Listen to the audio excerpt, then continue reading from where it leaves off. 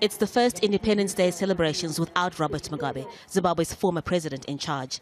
The military forced him to resign in November.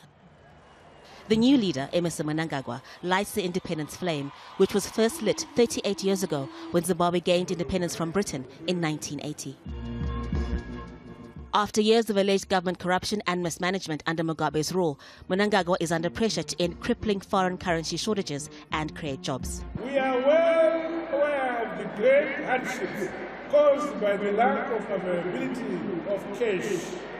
This is a painful and poignant issue for so many individuals and families across the country, and a problem we are working tirelessly to resolve. Mnangagwa is pushing for more direct foreign investment to revive the economy.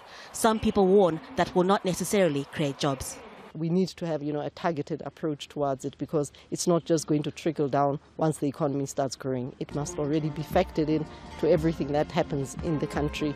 And of course, then it's not only government's responsibility for job creation. You've got to bring in the private sector, you've got to bring in the workers.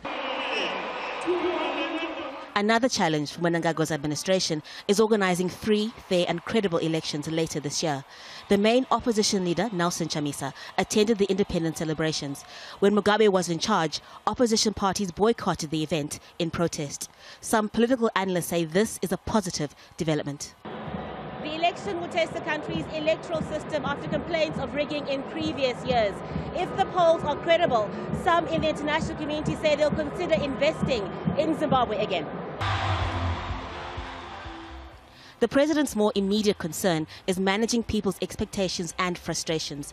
Teachers are threatening to strike if their pay and working conditions don't improve. Civil servants say they may do the same. Nurses in public hospitals have been striking for days. Mnangagwa's response was to fire all the nurses who refused to report for duty. A move that puts more people out of work in a country with one of the highest unemployment rates in the world. Harumutasa, Al Jazeera, Harare.